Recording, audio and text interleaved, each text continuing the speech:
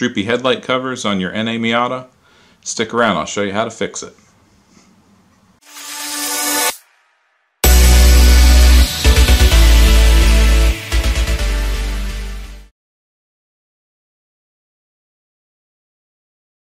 Let's go ahead and fix these droopy headlight covers.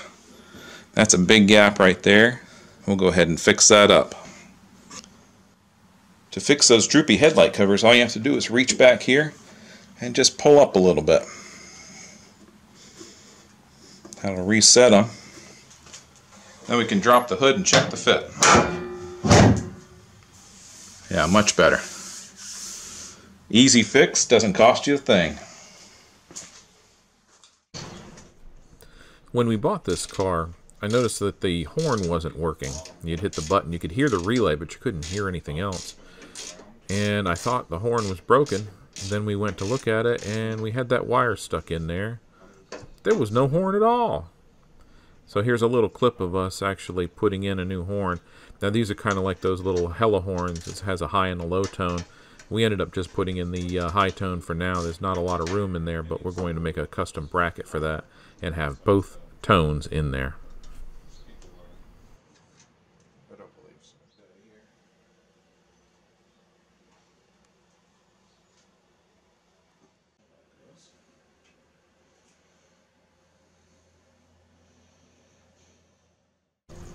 Alright, on this clip right here you can see I'm taking a little bit of 400 grit sandpaper and trying to get these contacts cleaned up. The window switches weren't working at all in the car, so we're trying to fix that up a little bit. I know that this is like a hodgepodge of different clips, and it is.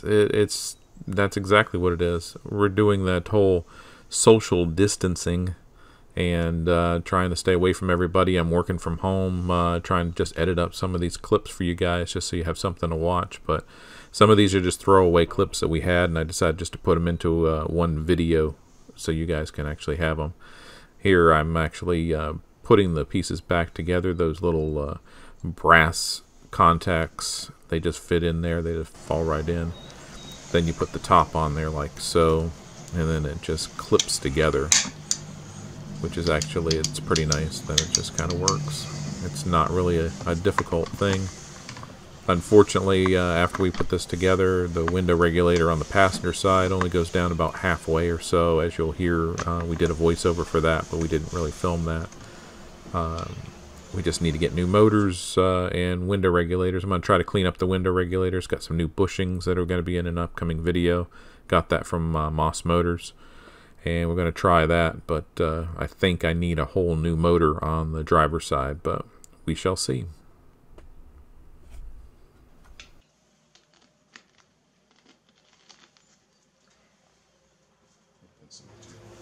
Alright, so we found out that the switches actually work after we cleaned them all up and everything, but it's actually the window regulators that aren't working. We went to go roll down the window, as you probably just saw, and it rolls down about halfway, and that's all it's got on the passenger side. The driver's side doesn't even move at all. So that kind of, you know, cuts the work out for us. We can do a little bit more with that and just replace those regulators and get some working windows again.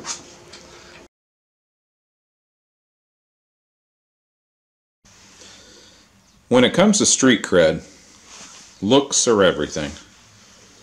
So what do you do when your paint looks like this? What you're seeing here is delamination of the clear coat, and this is actually the base paint that you have that actually has clear coat over it. A lot of people don't realize it's a two-step process. You got your base coat and your clear coat. Clear coat's what makes everything shiny. But this one's all delaminating, which means it's just peeling off and just looking nasty. It's got like a million rock chips, which is just terrible. And then even the part that isn't that bad, let's see if I can zoom in and get this for you so you can see it. Yeah, you see those bumps? Like even the part that the clear coat isn't bad, it's still, this paint is just totally wrecked. This is the before, and then we'll show you the after. and then you'll see the difference on this. And all I'm going to do is I'm actually going to sand this down just to make sure this texture is gone, because I tell you what, it's like you can't feel it, of course, but you can hear it. My fingernails catching in all those. It's completely trashed. It also has this area right here that's really bad, and it's got some checking going on here. So when we come back, you'll actually see this one, and at least it'll be all uniform, if nothing else. It can be said that a car that looks like this actually has a little bit more street cred than having paint that looks like this. Because at least with this, it looks like you're actually working on it. Now what I did is I actually sanded it, and this big old gnarly mess that was here is actually gone, which is nice. Those crazing marks right there, those are actually gone. You can see them, but you can't feel them. And then all this is nice and smoothed in.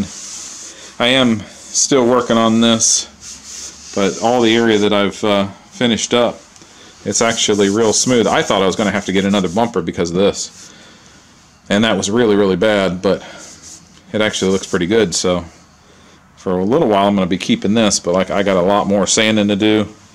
And to give you an idea, that other part up here looked as bad or worse than this does right here. And it all kind of came out, so we're going to keep on going. If you have a surface that is really, really bad, you can't just expect to just spray over something, you know, when you have big marks and things in there. You have to take care of it. Now, you know, if you are planning on in the future painting it like I am, because we're going to do a two-part, you know, base coat, clear coat paint job on this. This all has to be done anyway, so I might as well just do a little bit of it now to get it completely perfect and completely smooth.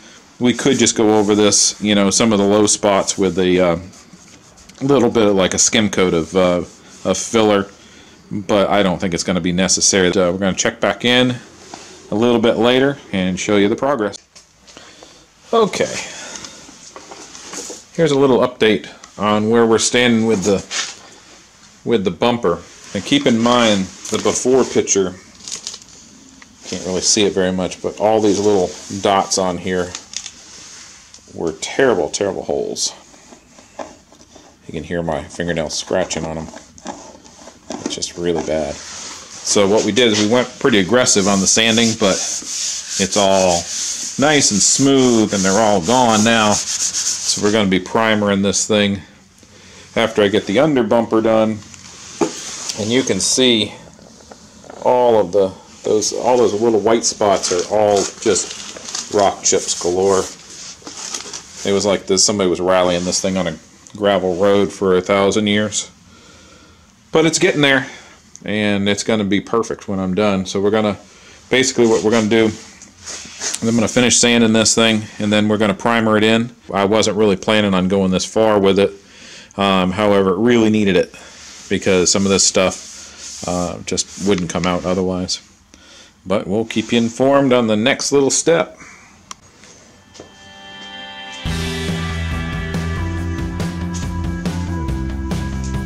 Alright, we're all sanded up. Ready to shoot some primer on that. Like I said, it's definitely going to be a lot better than what it was. That is for sure.